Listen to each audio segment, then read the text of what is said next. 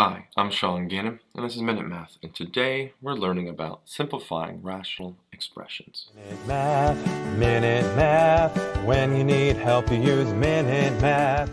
We're given this problem right here, x squared plus 8x plus 12 over x squared plus 3x minus 18, and we want to simplify this expression.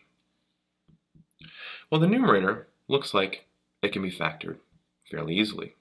We have our form. We have to ask ourselves, what two numbers multiply to be 12, but add to be 8? Those two numbers are 2 and 6. 2 times 6 is 12. 2 plus 6 is 8. But now let's go to the denominator. Can we factor this? Well, we have our form again. What two numbers multiply to be negative 18, but add to be a positive 3? That's a minus 3 and a plus a 6. Minus 3 times 6, negative 18. Minus 3 plus a 6 is a positive 3.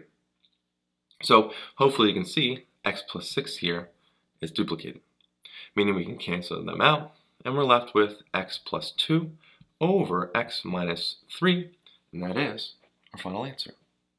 I hope this video was helpful for you, and if it was, please subscribe to this YouTube channel and like this video. This helps us make more free math lessons for you and for everyone else. So as always, thanks for watching.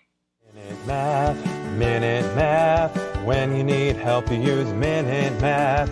Minute Math, when you need help you use Minute Math. MinuteMathTutor.com